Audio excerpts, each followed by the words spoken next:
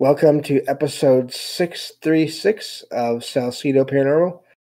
I'm your host, James Salsido, and tonight I'm sharing true paranormal stories from the web.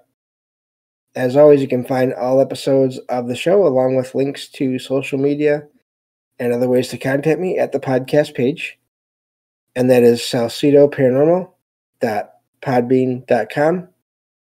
That's SALSIDO paranormal.podbean.com. Always happy to hear from you all, whether you have comments or questions or topic suggestions or accounts of paranormal experiences, whether they're your own or from others that you trust. Happy to either read those or have you join me on the show to talk about them. Thank you all for listening, whether you are here for the live streams on Discord, or if you listen to the podcast or YouTube feeds, or on the Troubled Minds Radio Network, KUAP Digital Broadcasting. There you can hear replays of 2 episodes of my show every night at 6 p.m. Pacific, 9 p.m. Eastern, right before Troubled Minds Radio comes on. And as always, I want to thank Michael Strange, host of Troubled Minds Radio, for having me on the network and putting all my shows up there. If you'd like to support my show, you can do that by sharing the show and rating and reviewing it on your favorite podcast platforms. You can also find paranormal fiction and nonfiction books I've written over on Amazon, including my most recent book, Salsido Paranormal Experiences, that is tied directly to the podcast. Or you can sign up for the Patreon page, where you'll get 2 extra episodes of true paranormal stories from the web every week, whenever possible. Or you can just make one-time donations through PayPal.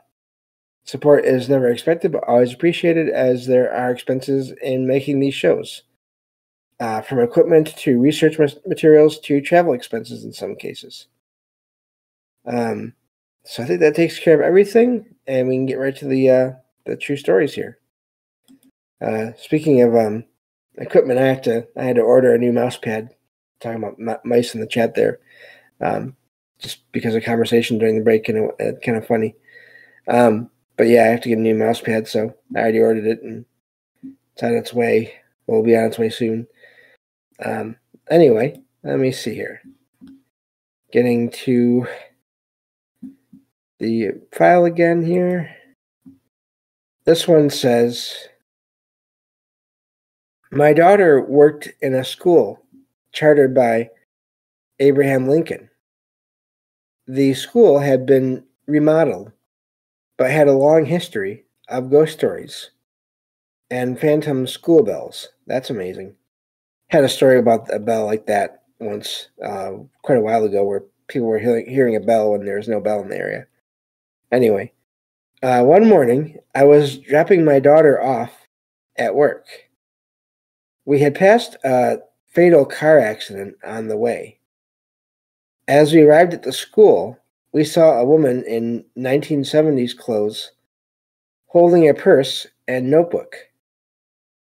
My daughter assumed the woman was a substitute teacher wearing vintage clothes. I helped my daughter unload something from the van. My daughter greeted the woman and unlocked the door. The woman clearly asked both of us, "Did you see that awful accident?" As I walked back to my car, another employee arrived, and they entered the building. The woman continued talking to my daughter after I left. Later, my daughter texted me, saying that the other employee hadn't seen anyone else in the building besides my daughter. My daughter searched the entire building, but found no one else present. And that's where that one ends. So that's amazing in a way. I don't know if it's directly tied to the accident or just, again, some kind of a time anomaly. Just a brief overlap, and then it was gone, and then the person was gone, the woman was gone. But yeah, that's a wild one there. I don't know what to make of that one. If it was an apparition, it was obviously did not look like transparent or translucent, not like a TV version of a ghost necessarily. So that's where my mind always goes to now with figures like that appear to be solid that then just vanish, or you just can't find them; they're just gone. Especially in the cases where you don't see them vanish. I mean, not that it really matters either way. It could still be a time anomaly either way. But yeah, that's an amazing one there. 70s clothes. I mean, there are people that I've heard, because I don't keep track of clothes or fashion or anything like that, but I've heard that people will wear clothes from all different periods of time. So that's not really, that in itself is not impossible for it to have been a regular person just wearing those kind of clothes. But also, if you think about that, again, going back to the idea of some kind of either a spirit from that time period or a time anomaly of a living person that somehow the two time periods overlapped, it could have been genuine clothing, not vintage, but actual clothing from the 70s, from that time period. So, thought that was a neat one. I love it where people at first, the accounts were, people have no idea that there was anything, there was anything going on there. Yeah, like a time lock-in for the teller. DG says in the chat there. I love the ones where people have no idea at first that anything paranormal or anything unusual had happened until after the fact. I love those because that's just, it's really amazing, because then you have to wonder, how does that work? Even more so than some of the other ones. So, but anyway, moving on to the next one here. Let's see here. This one says, I was around 7 years old when this happened. It's amazing. Just real quick, I was on, I was very lucky and very grateful that a little while back, Michael Strange had me on his show, Troubled Minds Radio, to talk about my book, and the topic that he chose, that we talked about that night a lot, was how often kids seem to have experiences, children seem to have experiences.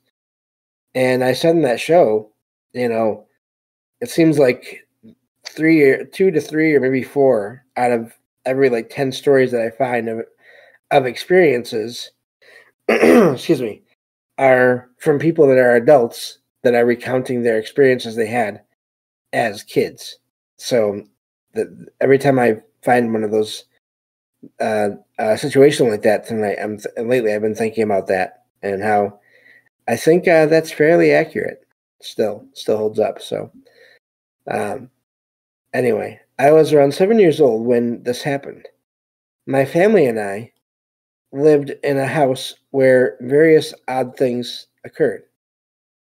The strangest experience I had was when I saw the Hat Man. It was late at night, and I was sleeping in my parents' bedroom. Did I just read that one?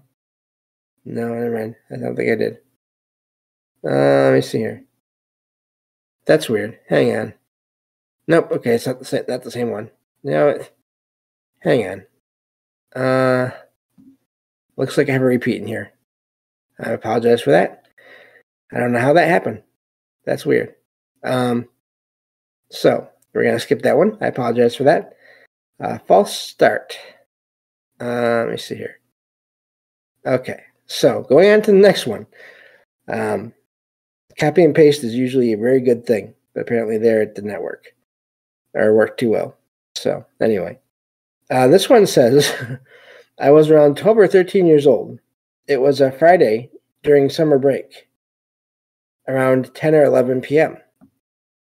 I was watching TV with my dad in the basement. We were sitting on a couch. A recliner was also in the room as well. Diagonally to the right was a cluttered storage room. The storage room contained a broken computer, memorabilia collected by my dad, and old toys. The room was difficult to navigate due to the clutter. A window with a nearby street light barely illuminated the room. Both of us saw the silhouette of a tall man walk from left to right in front of the window, but we didn't hear any footsteps. We both reacted immediately. My dad, who had shared old ghost stories before, considered this his top paranormal experience. I can still recall the facial features of the silhouette. The whole thing was both cool and spooky. And that's where that one ends. Sorry about the what happened there. I don't know what that was. But anyway. So yeah, that's a neat one. Sounds like a sort of shadow figure type, possibly, thing going on there. I don't know. That's a neat one, and I'm glad that both the father and then the kid, the now the adult writer there, they both saw it at the same time. Those kinds of shared experiences are great for validation in a way. So, but okay. So yeah, that was a neat one. Basements again. That's where I had my first paranormal experience, of course, as I've shared many times before. It seems like basements and attics, they are used as tropes in movies and TV shows and things like that for a reason. A lot of experiences seem to happen in and around those areas. So, not that they can't happen anywhere else. I mean, obviously, paranormal things happen all the time, all over the place. But basements and attics, I think because in a lot of cases they're enclosed, and lots of water and electrical in basements usually, and even sometimes in attics. You have your like other air conditioners or whatever. Sometimes I believe stored in attics as well. So, and I know I believe I've heard before that in like hotels and things they have a lot of that kind of stuff and near the top of the building as much as they do in the bottom of the building to get to those higher floors there. So, and maybe even have that sort of every few floors in between for some of the larger ones there. So yeah, lots of water. I mean, that's same thing with kitchens and bathrooms. They're full of water and electricity going on there. So yeah, but look at chat here again. Ricky says, and you going to where you normally don't go.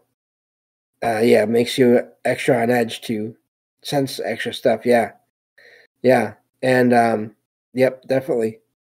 Even if not, especially if you hear about maybe from other people that, oh, I don't like that basement or the attic, it's creepy.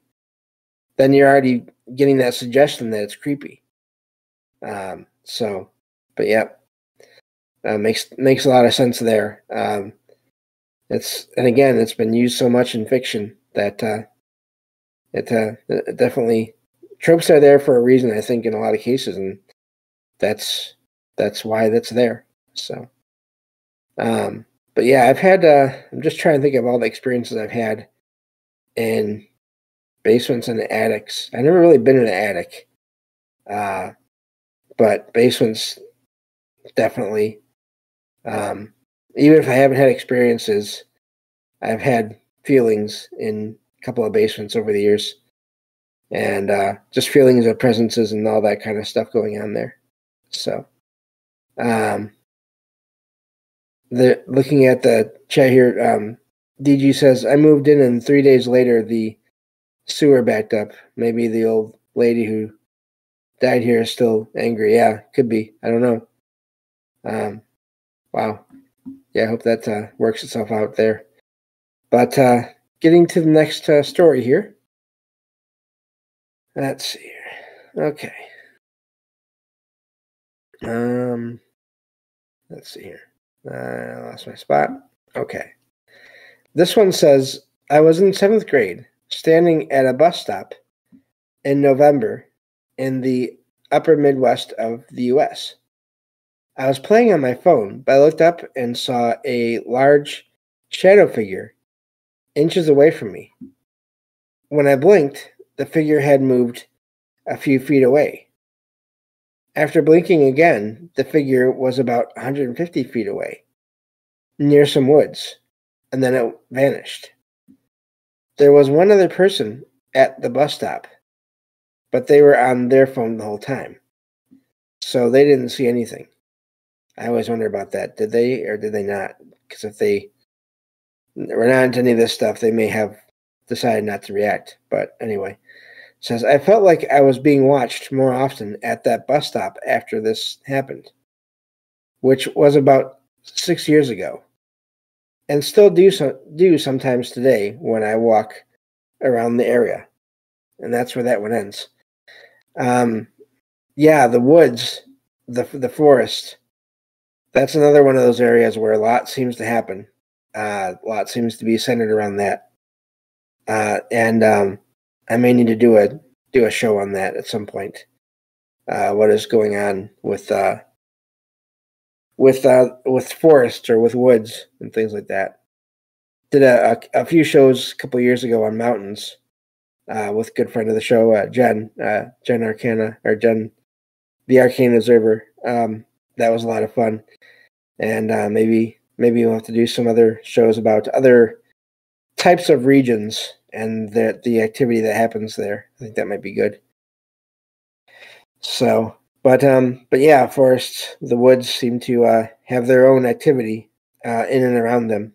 So, and the way this figure was able to move at what seems like it'd be an impossible pace for a regular person, that's amazing as well.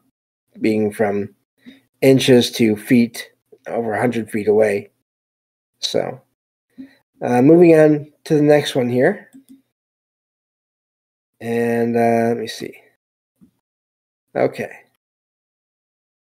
This one says, I am 56, and I've never had a paranormal experience until May of this year.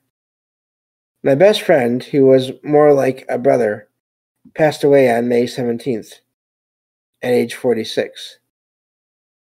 In the early hours of May 20th, I heard a voice say, "Hey," while I was lying on my right side. I responded, "Yeah," and didn't think much of it. I couldn't reach for my phone to see what time it was. I wasn't frightened, but on guard. Still, I went back to sleep. 2 weeks ago, around 8 p.m., I saw a green orb split into a line on the wall towards a small shrine dedicated to my deceased friend, which included his cross, a silver necklace with his name, and his favorite baseball cap. Last week I saw a silent circle of lights moving slowly at about 1,000 to 2,000 feet above me, moving at about 40 miles per hour over my house. I ran inside from my phone, but by the time I got back out, the object had disappeared. It was a solid object with rotating lights. I am sure of this because the stars were obscured by the object. I have always been inquisitive about the supernatural, but I've never had any experiences before. I caught a good 2 minutes of video of that same object in the sky the night before last at the end of my garden. And that's where that one ends. So it sounds like, unfortunately, their friend passed. It sounds like maybe they've become more sensitive, opened up to maybe possibilities because of that. I don't know. It sounds like there's, and of course, I think that can be the case, but also, does that allow people to see objects unusual things, basically UAP, unidentified anomalous phenomenon or aerial phenomenon, depending on how you want to go with that. Does that open them up to see those kinds of things as well? And that's something I don't know. But, or was that not connected, which would be an amazing coincidence if that's the case. So yeah, the combination of light and that sort of object in the sky, UFO, if you want to call it that, I still think of that because I'm a little bit older, I guess, than the UAP thing, as far as I've heard. But are they connected? I don't know. Light does seem to be present in so many unexplained things, paranormal things.